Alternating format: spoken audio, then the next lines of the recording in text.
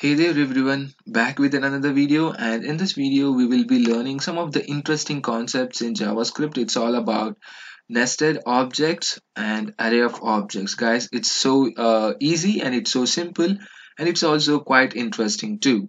Before we get started, if you are new to this channel, please subscribe and also hit that bell button so that you will be notified whenever I come up with a new video. So now guys, if you had watched my previous video where I have talked about objects and I have explained you guys about objects in depth from scratch to advanced, and that will help you a lot prior to this video. So if you haven't watched that, please go ahead and watch that. It is really helpful for you guys to understand the core concepts of classes and objects, right? So now guys, let's talk about nested objects. So in the previous video we had a discussion about this person object, right? So we had a simple object with three properties, right? So name, age and gender. So this is what we call it as key value page.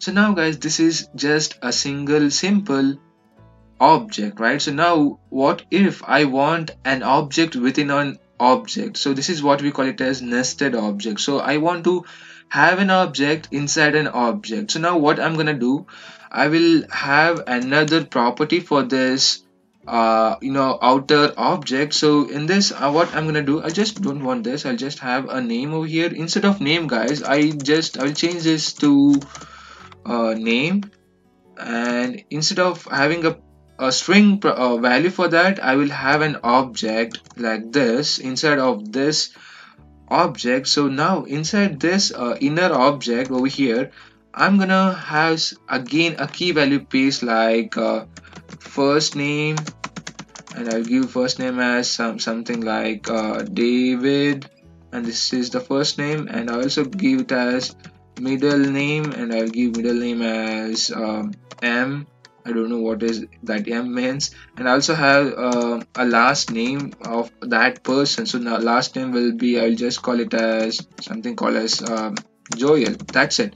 So now guys, as you can see here, we have an inner object right here, which is again a value for this a property called as name, which belongs to an outer object, right? So this is what you call it as nested object. So now if I just go ahead and console it to the log about the person object, which is an outer object, right? So now guys, what will be the output? As you can see here, we have got an object within an object. So if I just open up this object, and as you can see here in the name, we have again an object, right?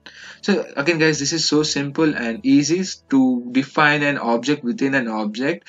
So now guys, the question is how to access inner objects properties.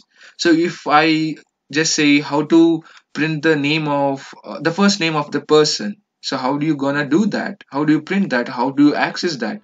So it's again easy guys. You need to have a keys of that child property and then the key of the outer property. Just like if it's called as person dot name dot name has this object, right? So in this object, if you want to access first name, again you need to write first name. That's it. So you gonna do print a first name of a person which is inside a second object. So now as you can see here, we got David. So similarly, if I just change it to let me say last name, it's gonna print his last name, right? So this is how we will change, no, not change, access, right? So again guys, you can also change those properties. Like I will just say over here, before printing to that, again if I just say person dot name dot last name, I'll just change it to something else like ABC. That's a random thing. So now guys, what will be the last name of the person? It's ABC, right? So this is how we can make use of, play around with the objects within an object, which is nested objects, right? So this is it guys, this is it all about nested objects. And let's talk about array of objects.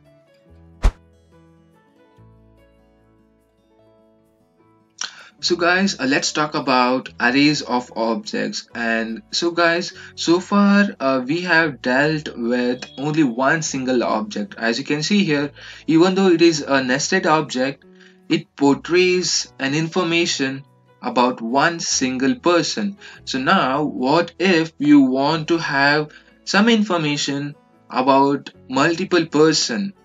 So now how do you do that? You need to have some kind of multiple objects, right? Each objects have an information about one single person, right? So that is what we call it as multiple objects. So we can do that with the help of array of objects, right? So now if you have an array of objects, so all of those objects inside this array will be indexed, right? So let's talk about that in a just quick example over here. I'll just change this. So now guys, what if I just change this to something like persons, okay, and in that I will have the same information of this for multiple person. Like I'll just copy this and paste it over here. And now if I just have some kind of a comma operator here to specify the different values for that. And now guys, if you want to do some kind of array of objects, you need to have a bracket over here, right? So this is what we call it as a brackets to define an array. So at the end you need to again end that array, right?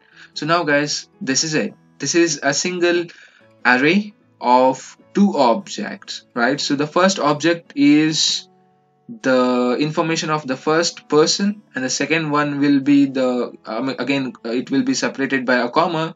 So the second object will be the information of about the second person, right? So now guys, if I do something called as, if I just print it to a log of person, now what it will be, as you can see here guys, it's an array of two objects, right? So as you can see, this is indicates the array length is 2, right? So I just open up this. As you can see, the first array will be indexed 0, right? So the first object will be indexed 0 and the second object will be indexed as 1. So this is what we call it as array of objects, right?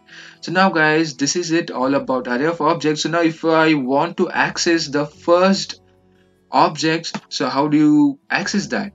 So since it is an object, so you need to use this bracket, and if you want to access the first element, which is the first object, you need to use 0, because again guys, remember it is 0 based array, right? It is 0 indexed. So now as you can see, it will be printing the first objects in that array. So similarly, if I want to access the second object, you need to write it as 1. Boom, we got the second object, right? So yes guys, this is all about a simple array of objects. And of course guys, you can have n number of objects within this array, right? You can generate n number of objects inside this array, and you can loop through that and play around that, and you can use it for some processing and calculation, and it's all dependent upon your logic, right? So this is all about array of objects in JavaScript. And so now guys, again I just want to give you a quick information, like what if you want to access the first name of first person, right? So first person will be 0 based index, right? So it will be persons of 0.